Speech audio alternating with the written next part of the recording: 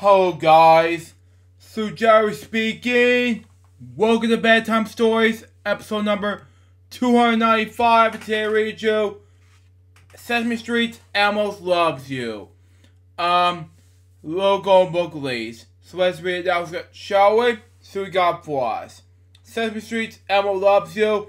This is logo and book leads. Published. It's written by Sarah Albee. Illustrated by Maggie Swanson. Published by Golden Book New York Leads. Copyright 1997, 2014 Sesame Workshop. Our Reserve. This is Elmo Helps You Love His Poem. Poem by Elmo. But anyway. See, here's an Elmo poem. I know it's a belated Valentine's Day special, but you gotta trust me in this Sesame Street poem thing. But anyway. Everyone loves something. Babies love noise. Birds love singing. It all makes sense now in any way. So, very going there, even though it's a Valentine's Day thing. It's almost March right now, so I'm telling you about this. Next page. Anyway. Kids love toys. Bird loves pigeons. Pigeon loves to cool. Okay? Can you guess what Elmo loves? Elmo loves you. Makes sense in any way, even though it's a different kind of thing you want to see every day. So, there you go on that. Next page. Anyway. Piggies love to roll in the mud. Penguins love the snow. It all makes sense now anyway. I love the pigs, because, you see, hugging pigs is more different than me to hug people, you know. Makes more sense anyway. So there you go. Next page. Anyway. Farmers love to wake up early. Roosters love to crow. Hold on. Oh, there we go.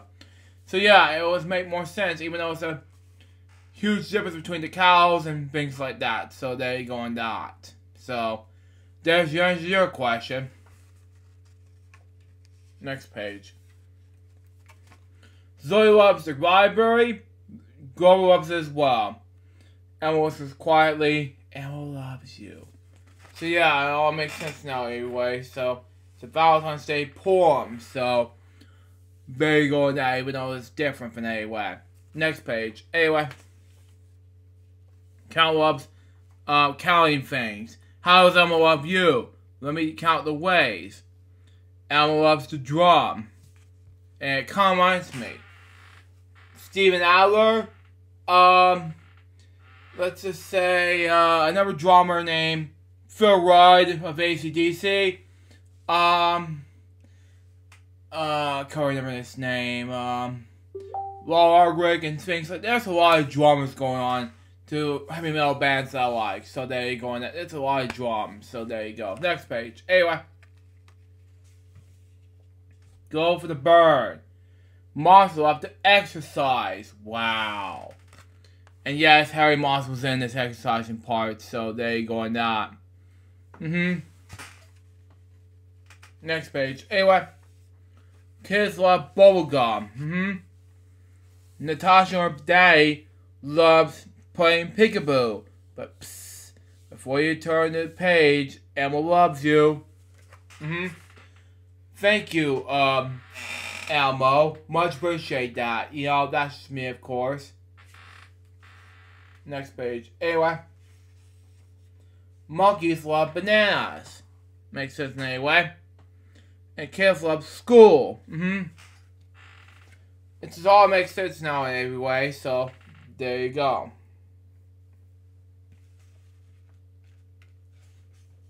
Oh yeah, and Bird made a cameo appearance on that page.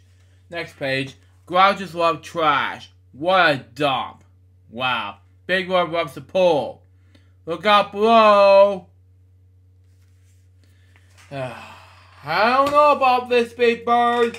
You just have to do something about this whole love difference. So, there you go. Even though, you know, Big Bird loves the nest better than this. So, there you go. Next page. Anyway, everyone loves something that Elmo told you this was true.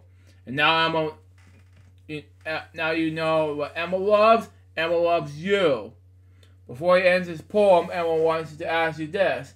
Will you be Elmo's Valentine? Can Elmo have a kiss? Of course I will, Elmo. So, it's a belated Valentine's Day episode of Bedtime Stories.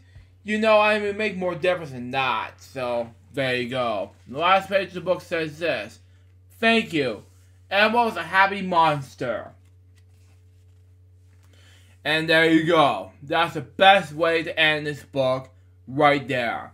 So that was Elmo Loves You, Sesame Street Little Golden Book Edition. What did I think about this book? I think it was amazing.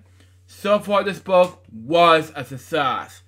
That was Bedtime Stories episode number 295. Hope you enjoy it. Stay tuned. Next one's going to be Bedtime Stories episode number 296, which will be a Greek and the Goddess book, which I got recently. Now, excuse me, I gotta go to bed and edit my project and things like that. Till next time, so Joe's Bobby, so baby, good morning, Sue, to us out. See ya.